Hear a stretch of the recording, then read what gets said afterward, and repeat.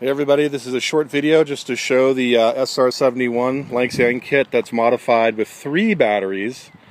Basically what we did here is we got cyclone power motors in here with 80 amp ESCs, and then we had to cut a small section open here in the back to make room for the receiver, because the receiver normally goes in this area here.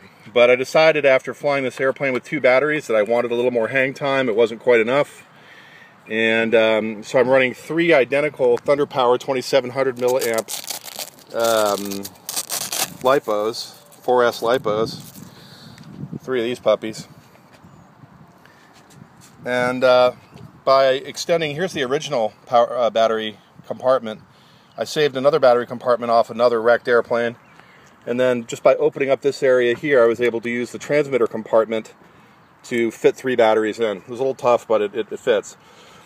The other thing I did is I put in some dowels in the sides here to go ahead and strengthen this section here of the nose. And hopefully this is the right ticket. You know, we'll see. Thanks for watching.